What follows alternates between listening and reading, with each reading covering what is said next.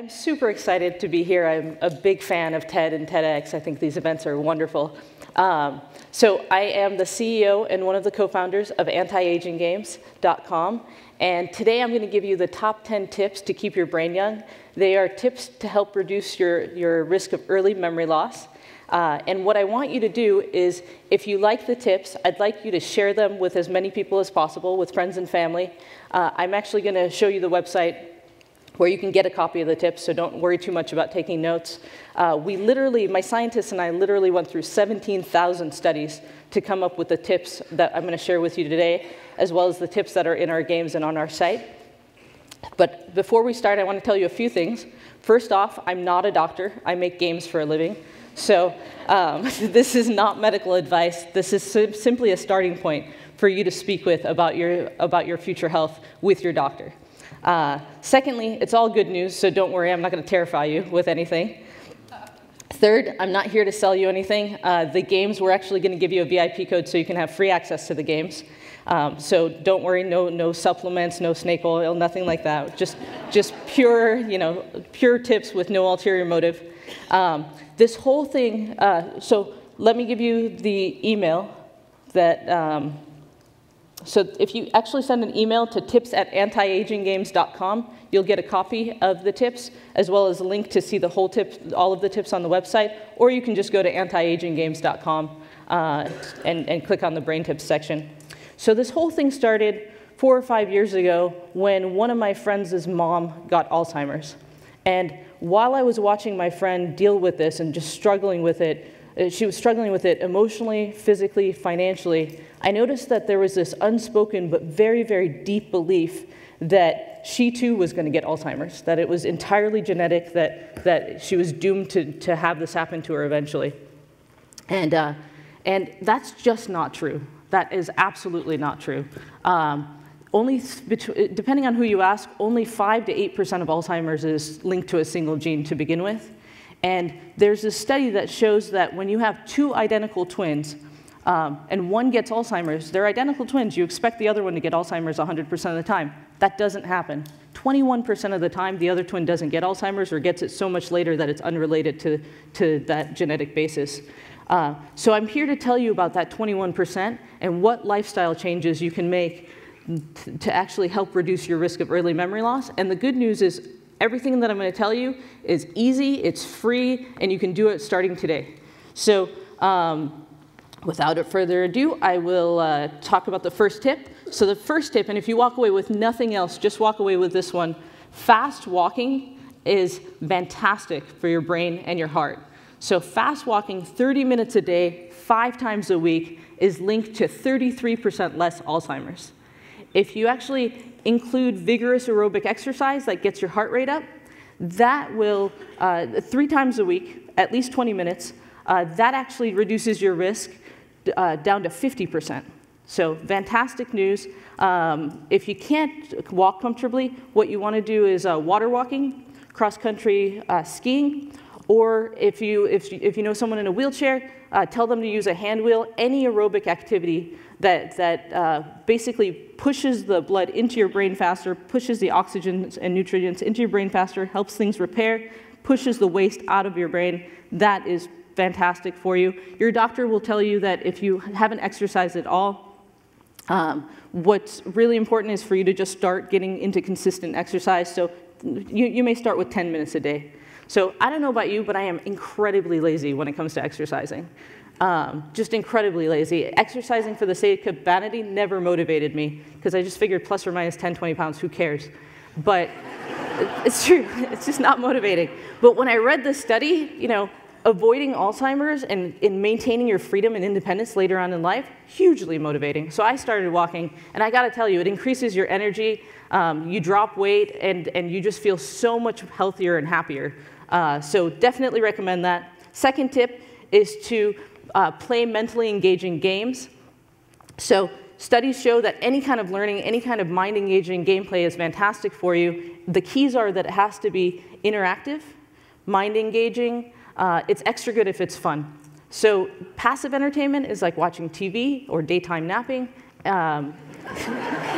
Interactive entertainment includes playing brain fitness games like on antiaginggames.com, but you actually don't even need our games. Any kind of learning is fantastic for you. So you can play chess, you can play bridge, you can learn a new instrument, complicated dance, or language. If there's a social component or a physical component, even better, so learn ballroom dancing. And what's funny is you don't actually have to be good at it at all. So you can try taiko dancing, flamenco guitar, it doesn't really matter. You're doing different things than what you usually do during the day. So your brain is growing, it's growing new neural connections, and it's just fantastic for you. Third tip, avoid poisons. Everybody knows about lead and smoking. What you may not know is that smoking in midlife doubles the rate of dementia later. And what I didn't know was that even that occasional cigarette, the social cigarette or social cigar, causes your capillaries to act like they're being poisoned, because guess what? They're being poisoned. So you want to avoid that. You also want to avoid the jury's out on aluminum. They don't know, the studies are inconclusive, but if you can avoid it, please do. You also want to avoid toxic substances in your everyday life. So there's a website called cosmeticsdatabase.com. And you can literally put in your shampoo, your toothpaste, your soap, your makeup, your sunscreen, and all of your cleaning products. And it pops out how toxic it is on a scale of 1 to 10. And you can find out what's toxic and what's a safer alternative to the things you're using.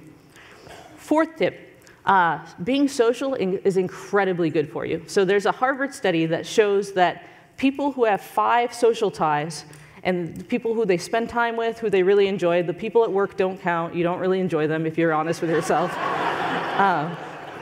So spend time with those people. The people that did that had half the rate of cognitive decline as the people who were the most isolated. Isolation is terrible for human beings. So super important that you stay social. If you don't have a lot of friends, if you just moved, if your friends are negative and you're getting rid of them, after the last tip that I tell you, try looking at places like the Red Hat Society, the American Association for University Women.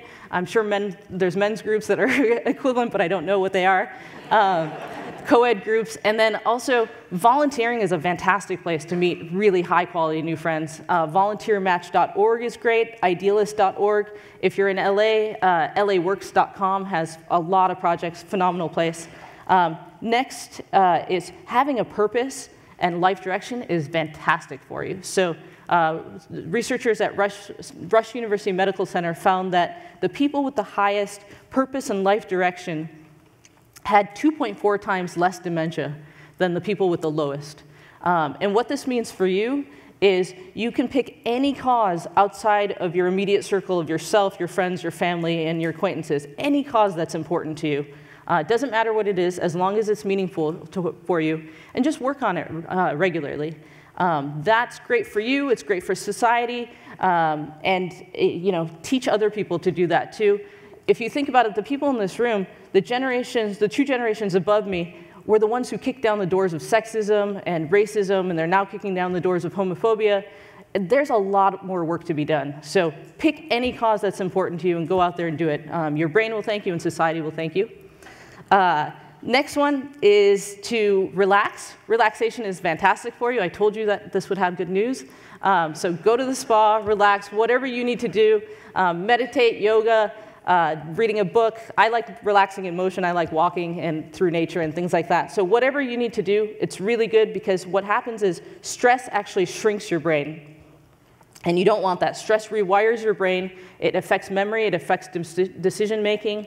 It actually ends up messing with your emotional regulatory system.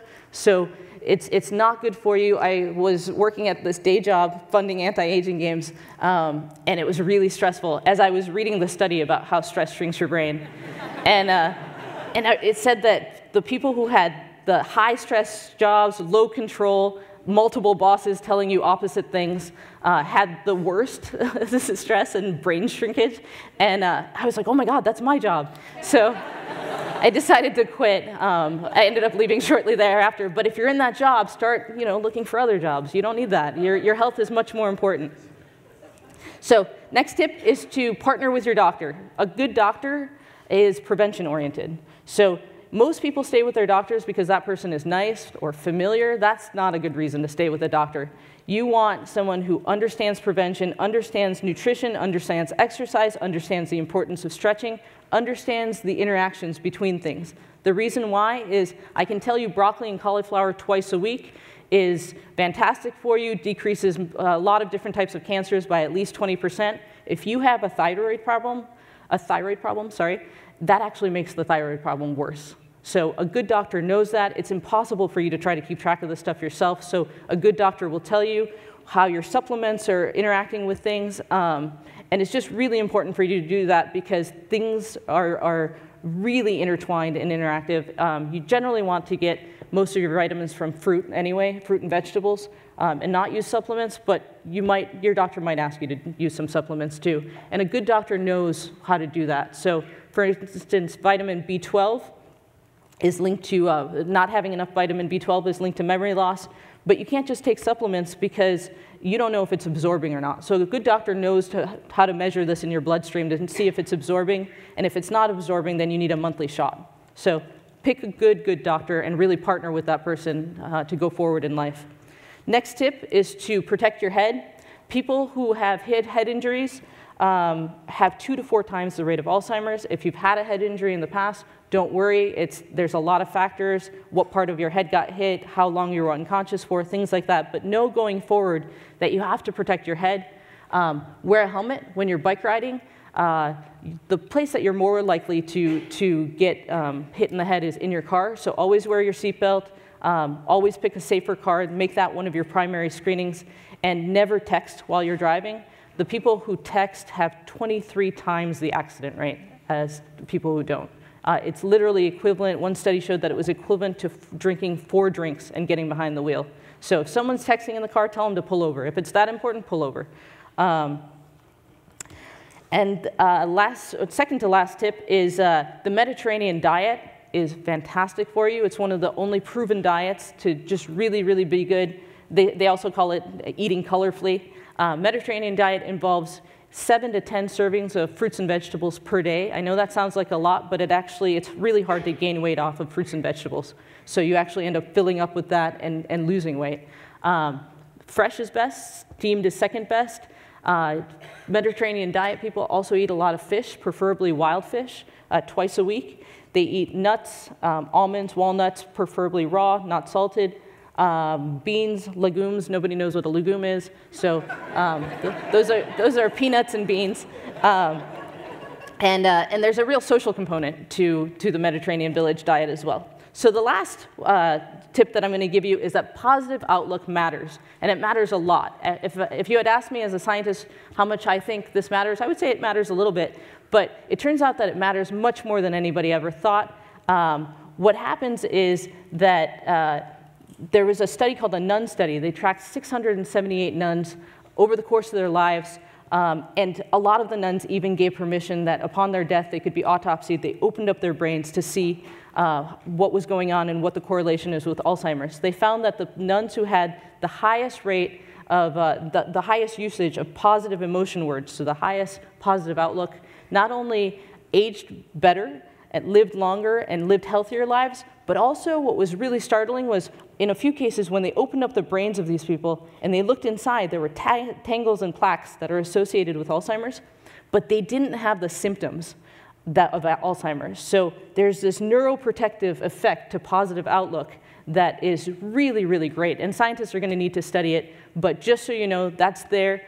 The thing that you can do for yourself is eliminate your negative self-talk. Talk back to it. Your brain doesn't know the difference between true and false. So talk back to it. Get rid of your negative friends. Replace them with more positive ones. And just remember that seeing the opportunity in all challenges is a really good thing. Learning the lessons and mistakes and then letting go is a really good thing. And finally, wanted to just share the VIP code with you.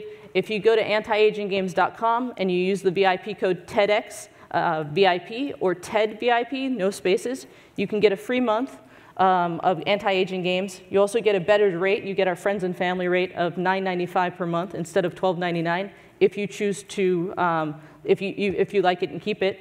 And we donate all of the profits, 100% of the profits from the TEDx VIP codes to to various charities. I mean, our basic goal is to improve lives around the world. In the US, what that means is sponsoring Alzheimer's prevention research and cancer prevention research, dementia prevention research, as well as some cure research. Overseas, it's not really a matter of taking people from 75 or 85 to 100. It's more a matter of taking people from 5 to 35 using clean water access, malaria nets, and things like that. Education, medicine. So that's what we're doing. In general, the company donates 20% of its pre-tax profits to charity. So if you like these tips, if you found them valuable, please share them. We went through years of research to be able to give these to you today. Thank you very much.